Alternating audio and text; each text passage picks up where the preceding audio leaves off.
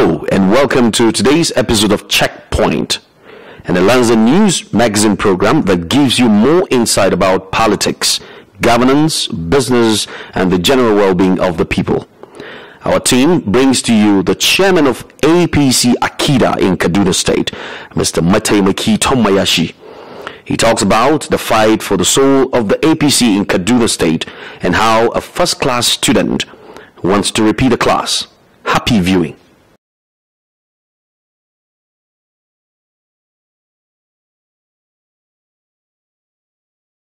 Well, I think we need to go back to the history of how APC evolved and came into being.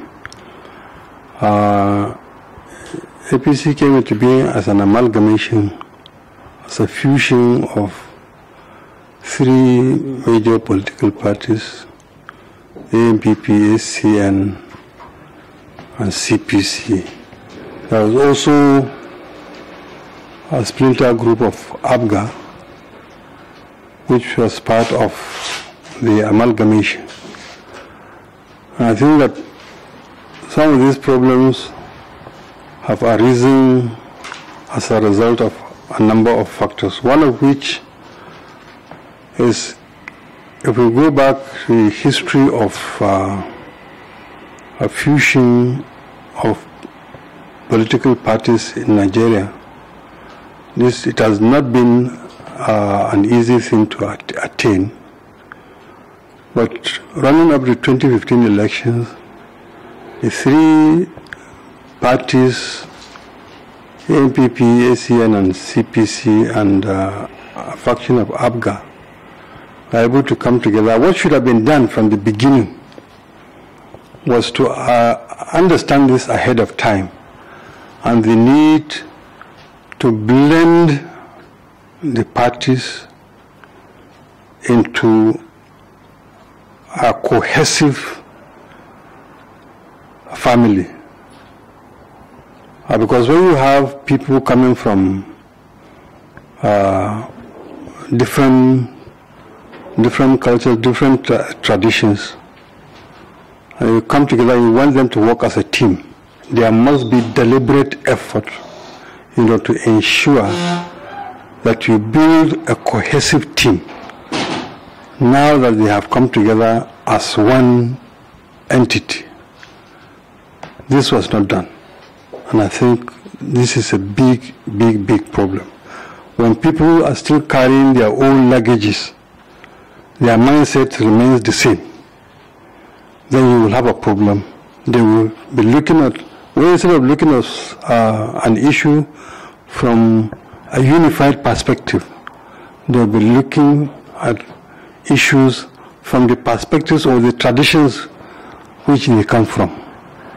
Secondly, the issue of leadership is very important. The party came into power on a platform that professes change. And it was important that from the onset, all the constituents of the party at all levels, whether it is in the legislature or in the executive, understand that the principal mission, the philosophy of the party is to bring about fundamental change on the basis on which it sold itself to the electorate, and it was so elected. We now have a situation whereby elected representatives of the party at various levels, many of them are acting out of consonance with the philosophy of change. And Kaduna is a very good example.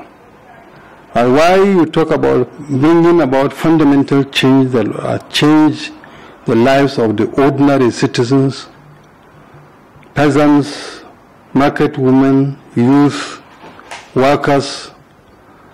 You now have a government that is running entirely 160 degrees turnaround anti-people policies. And so there is no way that a crisis will not erupt. Thirdly, those who are elected into office on the platform of the party, and particularly at governorship level, have completely emasculated the party and have turned it into instruments of what they want the party to do and not the party to function based on the policies on which it was founded. Now, with this type of situation, there cannot be anything but crisis.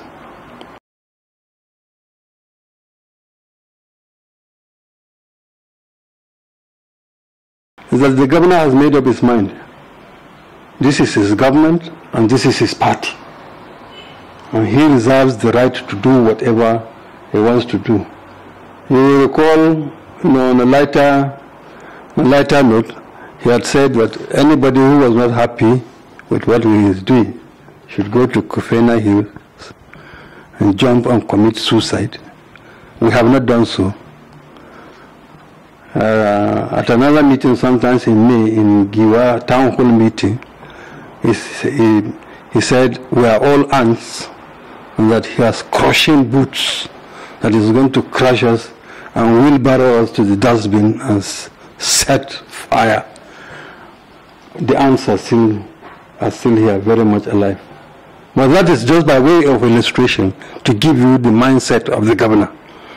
And he has not relented. And very recently, when he called for a meeting at Murtala Square, and he said he's a fighter, fierce fighter. Yes. And anybody who doubts his prowess to fight, that he has a story to tell, that he had fought 2 presidents of the Federal Republic of Nigeria. One, he has sent to the grave, and if you go to his grave and ask him what happened. The other one, he sent him back to his village, and he is there lamenting and ruminating, agonizing on what happened to him. So, as far as we are concerned, well, we think that this is the most indecent thing that any public officer will say, that you fought a president and sent him to his grave, and you are asking people to go to his grave and ask him how he felt and what happened that led him to his grave.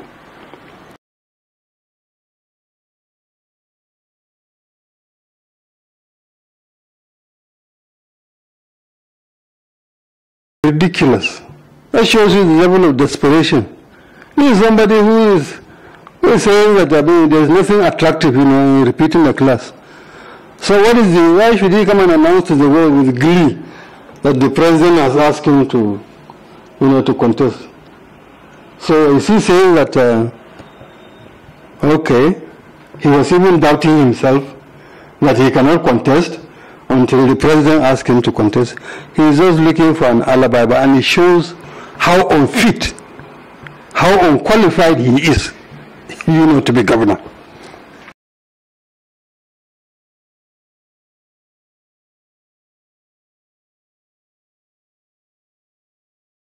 No, Buhari can lift his hand. Buhari can even place a ladder and lift him up. But that is not the decision. The decision rests with the people. Okay? Yes. So, it doesn't matter. Honestly, I don't see anywhere. Nobody will quarrel with that. If he is lifted, like a satellite, and shown to the world that, oh, people of Kaduna State, here is their king, here is their governor.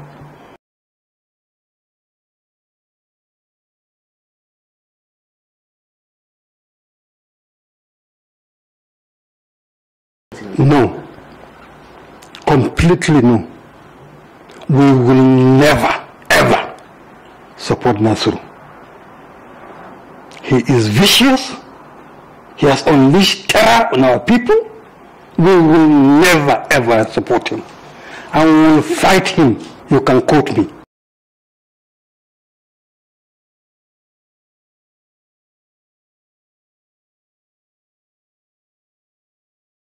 Wait and see. Wait and see. After Abraham, there was another prophet, isn't it? After Moses, there was another prophet. Elisha, so many of them. I'm telling you, in the 23 local governments of this state, in each of these local governments, you can find a governorship material, not less than 50, in each of these local governments. Okay. So if we are to line up in terms of qualifying to be governor, Nasiru will be at the tail end.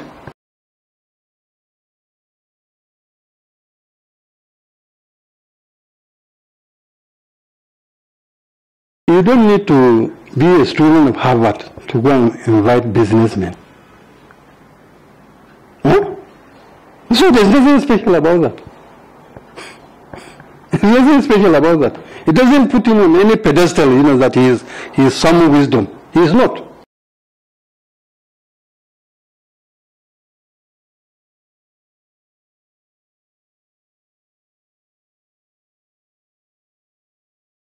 I wish him the best of luck. Yes, my people in Benin, my friends in Benin, there's one proverb they always say, which I like very much. Say, one day will be one day. Monkey go market, he no go return. So if leaders who are elected on platforms turn around and mutilate those platforms in order to sustain themselves in power, I tell you, it is not sustainable. History has shown nobody can continue manipulating the same platforms that brought him into power. I do.